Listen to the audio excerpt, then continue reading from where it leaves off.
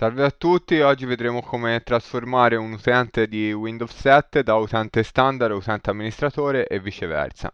Per farlo dobbiamo andare in pannello di controllo, dopodiché andiamo su utenti e protezione famiglia, account utente, dopodiché abbiamo il nostro account e come vedete qui c'è modifica tipo di account. Premiamo su modifica di tipo account, ora siamo di tipo amministratore, quindi abbiamo tutti i privilegi di amministratore, quindi sulla sicurezza, eccetera. Comunque se guardate questo video molto probabilmente sapete di cosa parlo.